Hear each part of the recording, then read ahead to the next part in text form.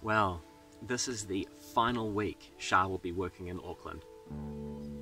For the past 5 or 6 years, Char has commuted to Auckland, which is a 2.5 hour drive, leaving bright and early every Tuesday morning and coming home in either Thursday or Friday evenings, spending the weekend here on the farm, doing farm chores with me, and then working from home on Mondays before repeating the whole process again. She'll be back on Saturday, having resigned from her job in Auckland, and I thought I would commemorate the occasion of her finally coming back to the land and joining me here permanently by building a little bench seat for our orchard, maybe with a plaque that says something along the lines of "Sit back and enjoy the fruits of your labour." We have this old wood here, which is old Cypress macrocarpa that the previous owner left, so I thought I might put it to some use.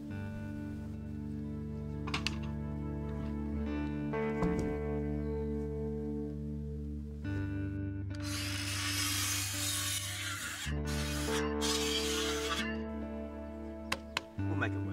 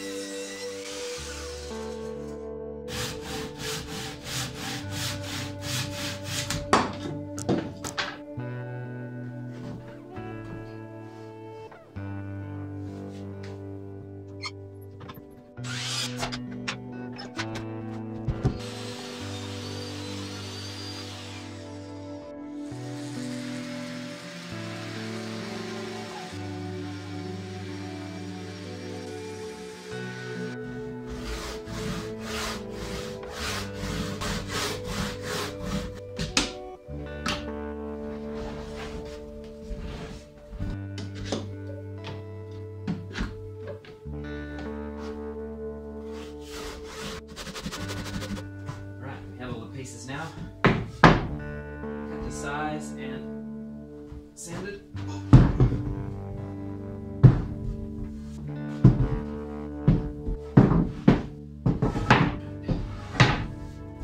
Whew, it's gotta be a heavy one, we can move it. Alright, first things first, attaching these together. Okay.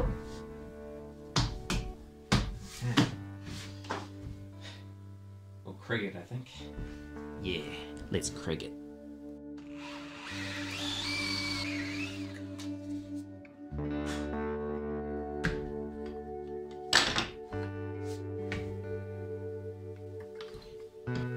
One of those big proper Craig clamps to go in here so it doesn't move.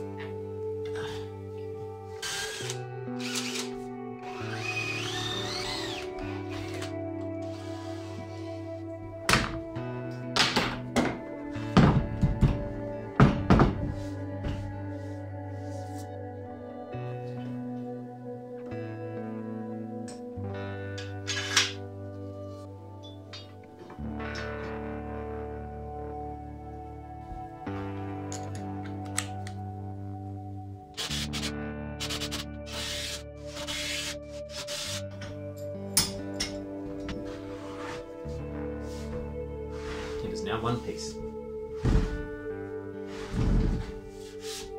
Nice! Times 2.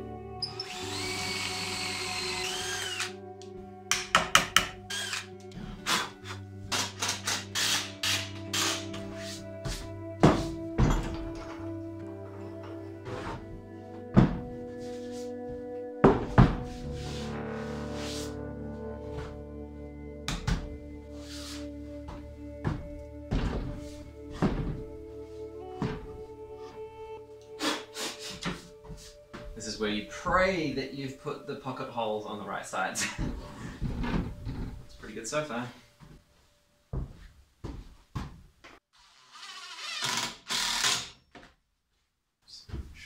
it's not screwed to the table.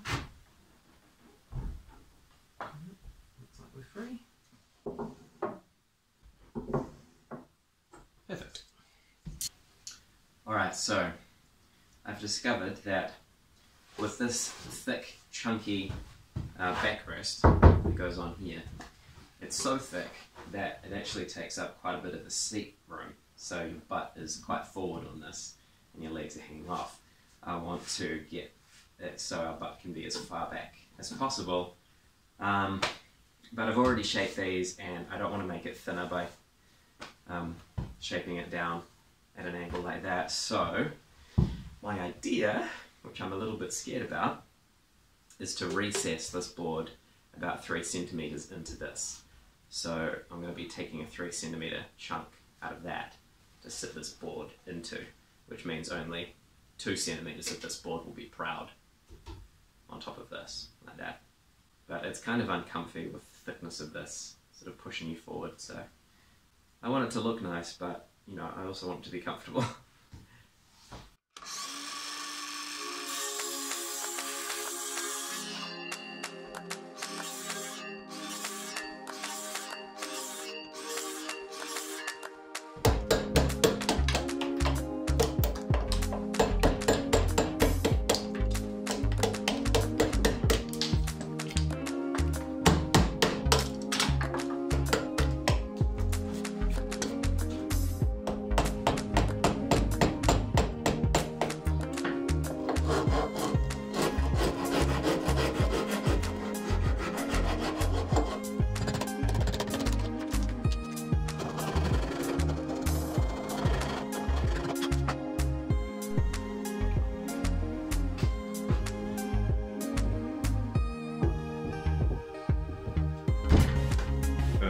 Not bad.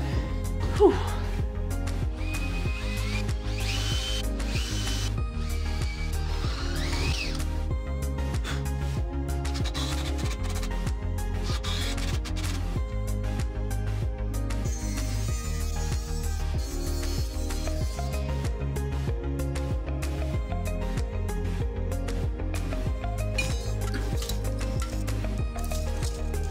It's been in here a while. Oh yeah.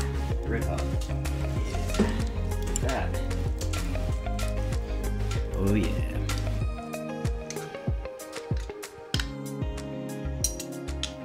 It is brittle still. I have to be very careful, but I need to work fast.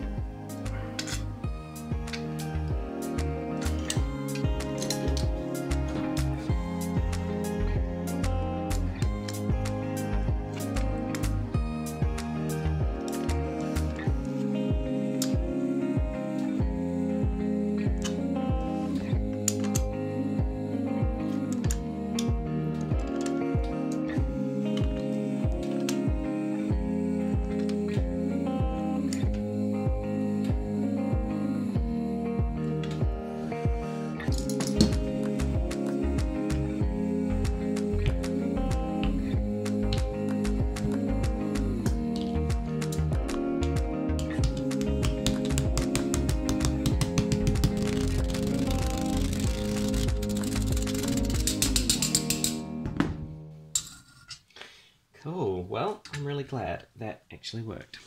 And we're pretty flat now.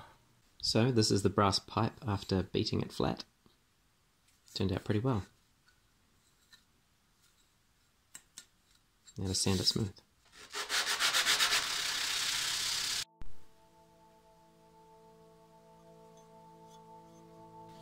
So I made this little design. This is what's called a resist, which will go on top of the brass. I will acid etch the brass and it will eat away at the white parts.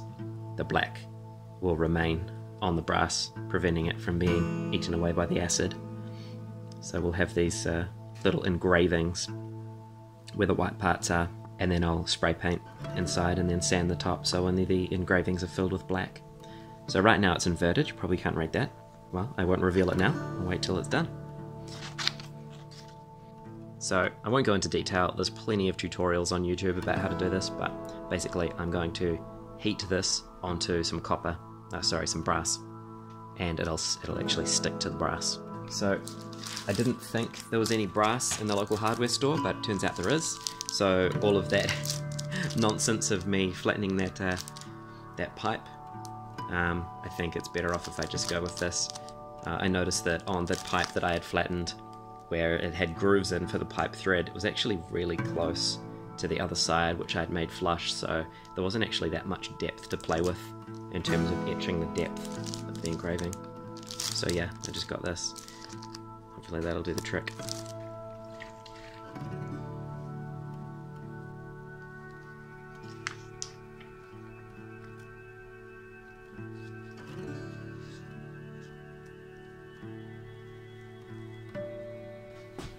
Times 10.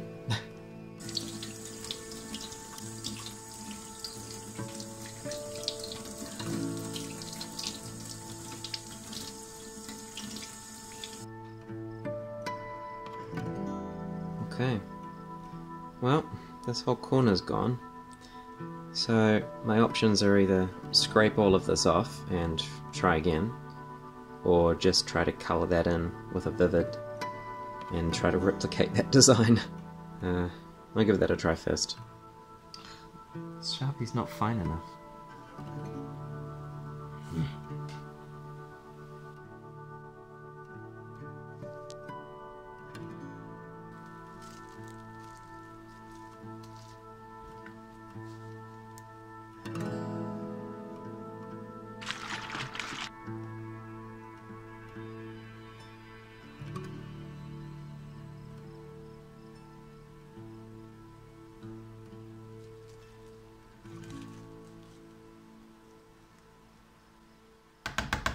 Now we wait.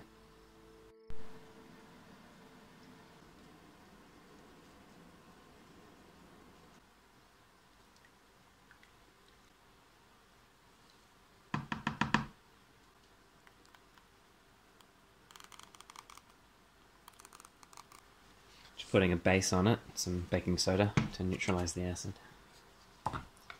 Looks like it's etched in maybe a mil, which is what we want because the brass sheet is pretty thin, maybe only 2 mil max.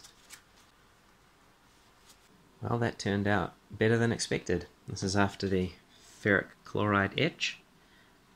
You can see that it's got some depth to it. So I'll give that a spray with spray paint and then sand the top of it so all the letters fill in with black. I'm really happy with that. Turned out way better than expected. That's a really cool process. Awesome.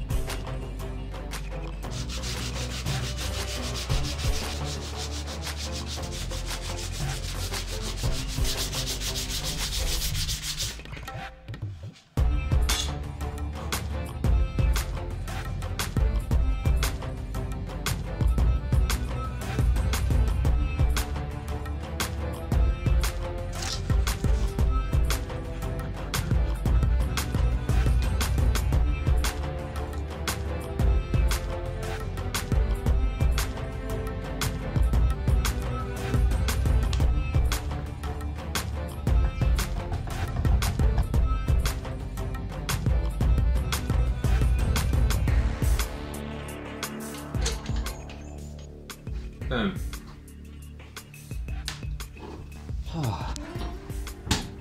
Alright, it is 4:30 PM on Friday and Char's home at about 3 PM tomorrow. So I've got to get this up into the orchard after this dries and leave it there as a surprise.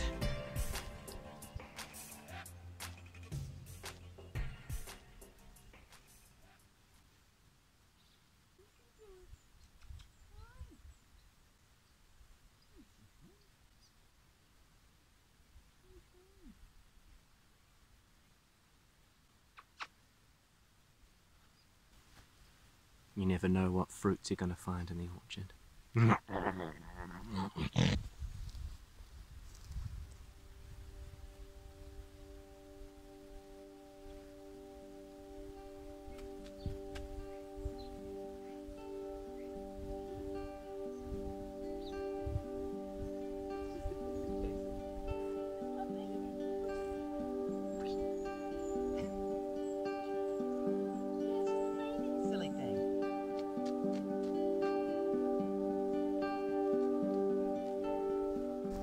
So I'm just making a level surface to put some gravel down to sit the feet of the bench on. So it's got some drainage underneath it, so it doesn't rot. I'll also oil the bench to give it some waterproofness, but first I will consult Char on what oil she wants. She might want like a dark stain oil on it, or just a normal one. I know that lichen and things like that can grow on the more organic oils like boiled linseed, so might go for something a bit different, more hardy for outdoors. So we get a lot of lichen and green growth and stuff like that growing on our surfaces out here.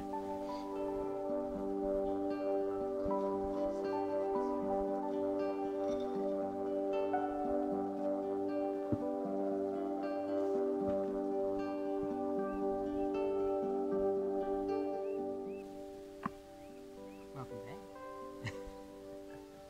Is that your cat hole, is it? You got two of them.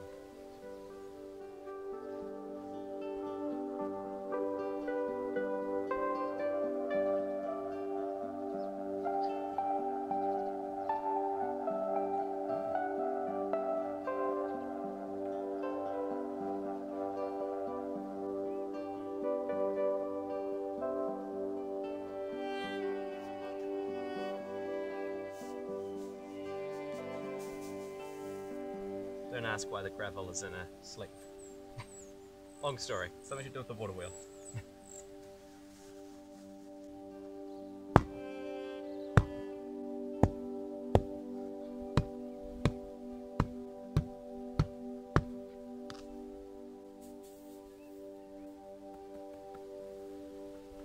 Could do with some more gravel, but that should do for presentation purposes. Alright, well I need to let the plaque dry on the wood overnight, and so I'll bring it out and put it here in the orchard just before Char arrives tomorrow.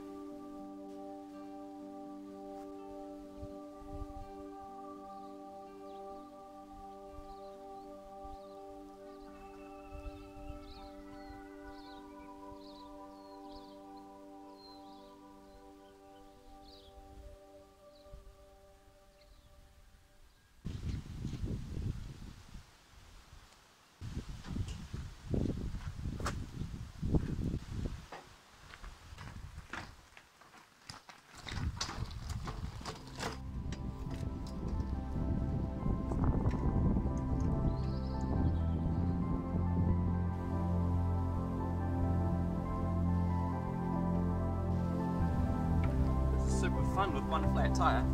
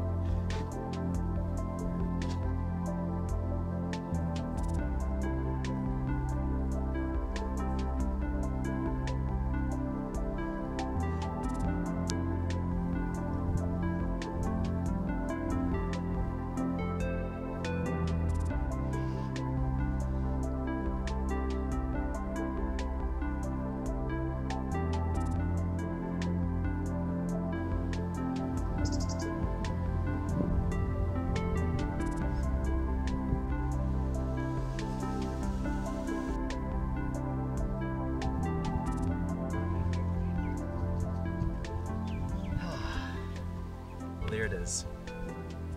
You know, Char is so many wonderful things, and well, I'd be here all day if I were to list them all.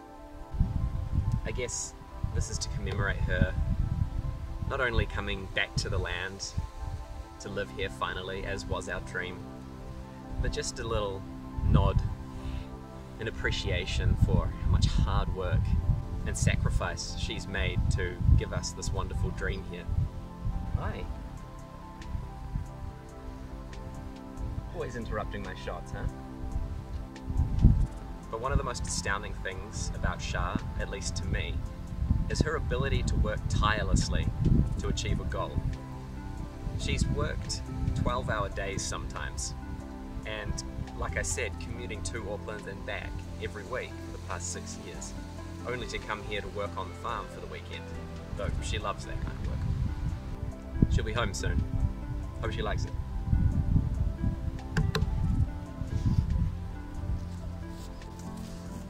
And now to clean up the absolute sty of a workshop.